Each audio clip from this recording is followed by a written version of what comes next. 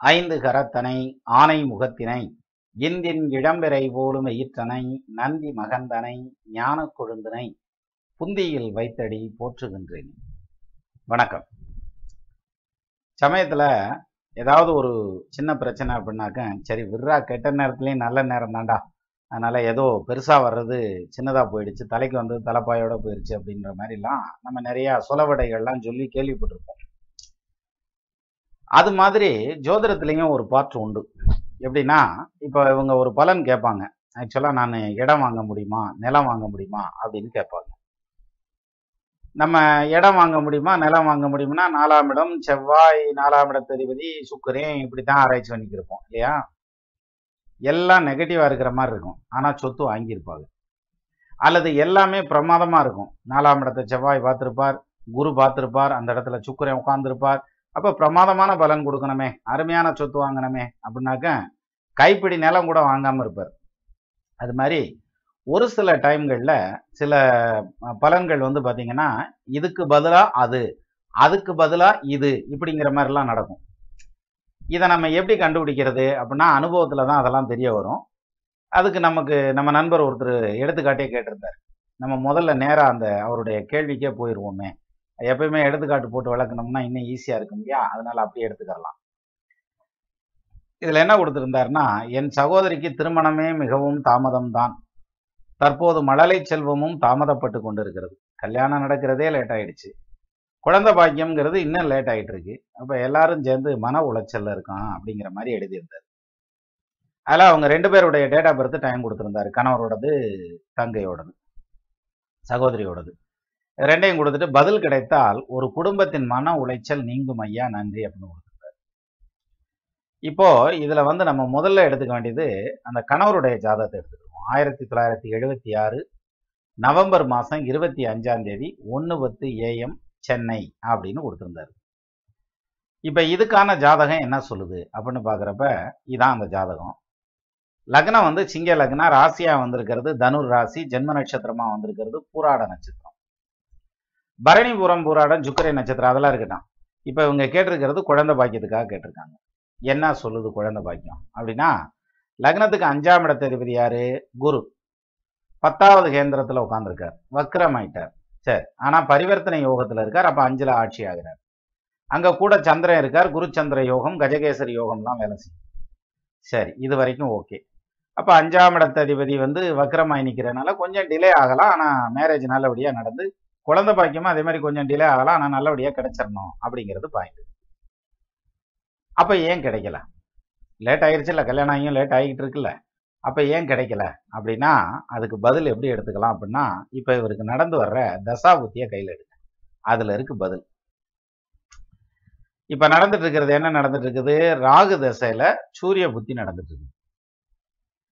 இப்போ இவருடைய ஜாதகத்தை வந்து ராகு எங்க உட்காந்துருக்காரு, 3ஆம் பாவத்தில் உட்காந்துருக்காரு.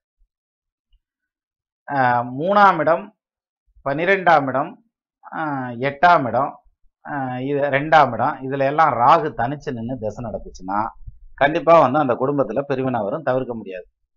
அது நல்ல விதமா தசை நடத்துச்சுன்னா உத்தியோகத்துக்காக, தொழிலுக்காக, வெளிநாடு போறதுக்காக அது இதுன்னு சொல்லிட்டு அப்படி போவாங்க. இல்லைன்னா சண்டை கட்டி மல்லு கட்டி மாண்டி உடச்சி வெளில போயிடுவாங்க. மொத்தத்தில் ஏதோ ஒரு வகையில் வந்து பிரச்சனையாகி பிரிவினையாகும்.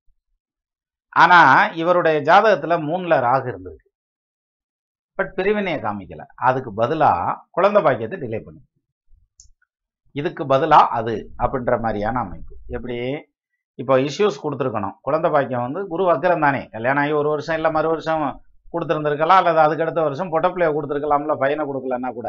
ஏன் கொடுக்கல? இங்கே 3ல் ராகு உட்காந்துருக்காரு.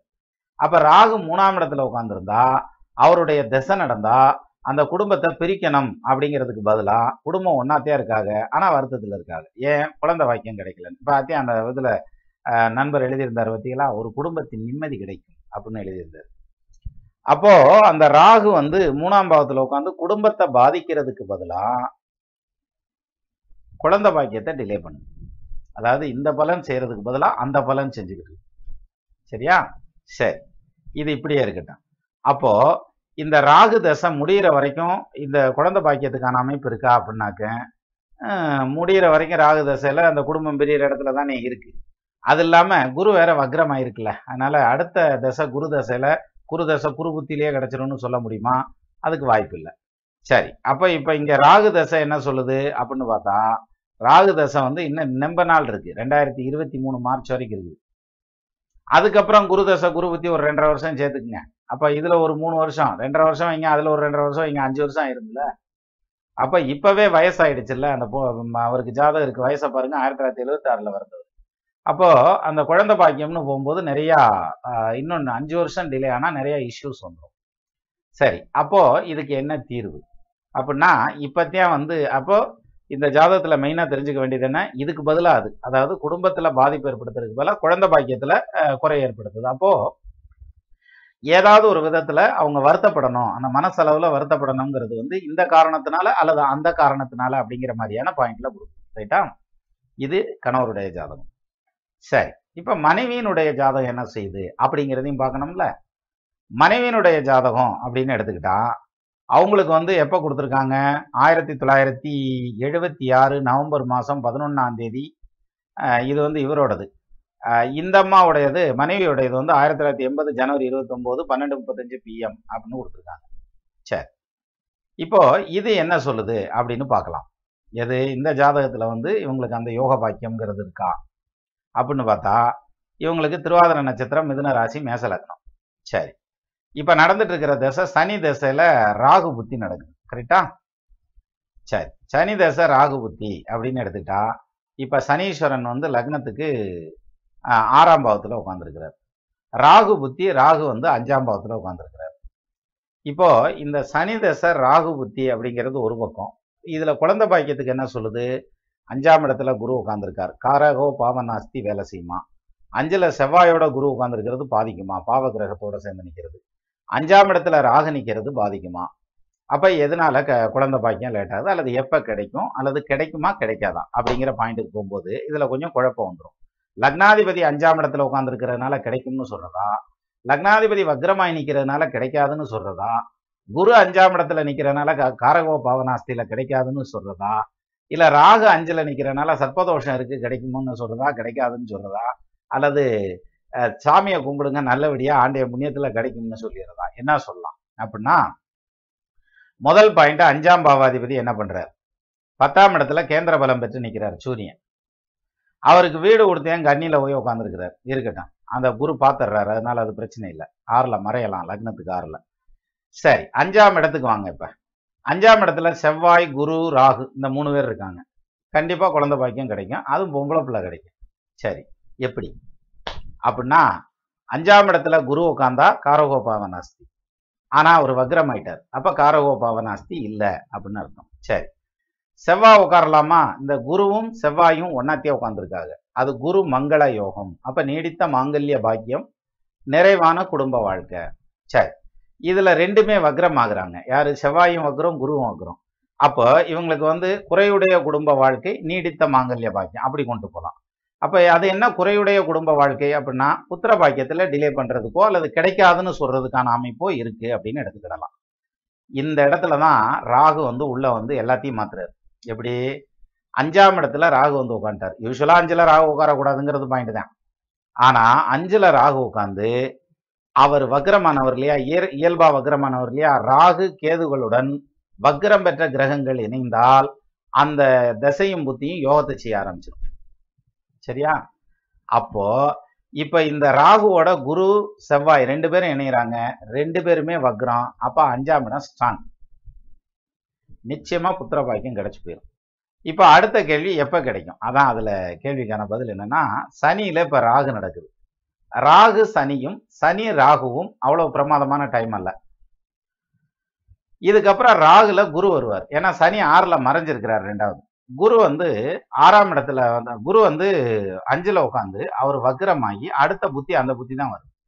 சரி, இப்ப நடக்கிறது சனி தசையில ராகு புத்தி, அடுத்து சனி தசையில குரு புத்தி. இந்த ராகு 5ல டைரக்டா நின்று தசை நடத்துறது, புத்தி நடத்துறதுங்கிறத விட இதுக்கு அடுத்த புத்தி குரு புத்தி வருதுல, 12/9 அதிபதி இதுல இந்த குரு புத்திர காரகன் இல்லையா, 5ல உட்காந்துருக்காரு இல்லையா, வக்ரமா இருக்காரு இல்லையா, கண்டிப்பா கொடுத்துருவாரு. கூட செவ்வாய் இருக்காருல்ல, ஆஸ்பத்திரிக்கு பத்தியும் கொடுப்பாரு. 5க்கு அதிபதி 10ல நிக்கிறதுல குறை இல்லை. 5ஆம் இடத்துல இந்த கூட்ட கிரகம் இருக்கிறதுங்கிறது அதுலேயும் குரு செவ்வாய், அந்த செவ்வாய் கூட இருக்கிறதுங்கிறது இவங்களுக்கு ஓவலேஷன் சைக்கிள்னு சொல்லுவாங்கல்ல, அது அல்லது இந்த பாலிஜெஸ்டிக் ஓவரின்னு சொல்லுவாங்கல்ல, அது மாதிரியான கம்ப்ளைண்ட்ஸ் ஏதாவது இருக்கும். அதை வைத்தியத்தின் வழியாக சரி பண்ணாங்கன்னா ஆட்டோமேட்டிக்காக குழந்தை பாக்கியம் கிடைச்சாச்சு. சரி, இப்போ அதை சரி பண்ணி அந்த மாதிரியான வைத்தியங்களில் இறங்குறதா அப்படின்னா இப்போ என்னமும் செய்ய வேணாம். 2022 மார்ச் மாதம் 13ஆம் தேதி சனி தசையில் ராகு புத்தி முடியுது. இந்த சனி தசை ராகு புத்தி முடிஞ்சாதான் குரு புத்தியில தான் புத்திர பாக்கியத்துக்கான அமைப்பு வரும். அப்போ 2022ல் உங்களுக்கு புத்திர பாக்கியத்துக்கான அமைப்பு. சப்போஸ் அதுக்கு முன்னால கொடுத்துச்சுன்னா யோகந்தியம் சரின்னு கேட்டுக்கிடுவோம். கொடுக்கலன்னா அதுக்காக ஒன்றும் வருத்தப்பட வேண்டியதில்லை, கொஞ்சம் வெயிட் பண்ணுவோம், அது நல்லபடியாக வரட்டும் அப்படிங்கிறது தான் இதுக்கான அமைப்பு. அப்போது கணவருடைய ஜாதகத்தில் பார்த்தோம் இல்லையா, 3ஆம் இடத்துல ராகு இருக்கு அப்படின்னா குடும்பம் கெட்டு போயிருமா அப்படின்னா குடும்பம் கெடலை, அதுக்கு பதிலாக இன்னொரு பக்கத்தில் இழுத்து பிடிக்குது. அப்போ ஏதாவது ஒரு விதத்தில் வருத்தம் வரணுங்கிறது ஓகே, அது எந்த விதத்திலையாவது வந்தா சத்தியம் அப்படிங்கிறதுனால இந்த விதத்தில் வருது அப்படின்ற மாதிரியான அமைப்பு. அப்போ இதுக்கு ஏற்ற மாதிரி இப்போ மனைவியினுடைய ஜாதகமும் சப்போர்ட் பண்ணலைன்னா இந்த பலன் நடக்காதுன்னு சொல்லலாம். ஆனால் சப்போர்ட் பண்ணும். 5ஆம் இடத்துல மனைவி ஜாதகத்தில் பார்த்தீங்கன்னா அத்தனை கிரகம் உட்காந்துருக்கு, எல்லாம் வக்ரமாயிருக்கு, 3 கிரகமே வக்ரமாயிருக்கு. அப்போ இது கொடுக்குமா குழப்புமா அப்படிங்கிறதுல கொஞ்சம் தெளிவாக இருக்கணும். இது வந்து காம்ப்ளிகேட்டடான சர்க்கியூட் மாதிரி, இதை ரீட் பண்ணி எடுக்கிறதுங்கிறது கொஞ்சம் சிரமமான விஷயம்தான். இதில் சொல்கிறோம்ல, சித்திரமும் கைப்பழக்கம் செந்தமிழும் நாப்பழக்கம் வைத்ததொரு கல்வி மனப்பழக்கம் நாளும் நடையும் நடைப்பழக்கம் கொடையும் நட்பும் தயையும் பிறவி குணம்ன்றான்ல, அந்த வகையில் எடுக்க வந்துடும். அப்பேற்பட்ட ஒரு காம்ப்ளிகேட்டடான 2 ஜாதகங்களை நமக்கு உதாரணமாக கொடுத்த அந்த நண்பருக்கும் நன்றி. நமது நேயர்கள் ஆள் போல் தழைதழைத்து அருகது போல் வேரூன்றி மூங்கில் போல் கிளை கிளைத்து முதியாமல் வாழ்ந்திருக்க வாழ்கவென வாழ்த்தி அமைகிறேன். வணக்கம்.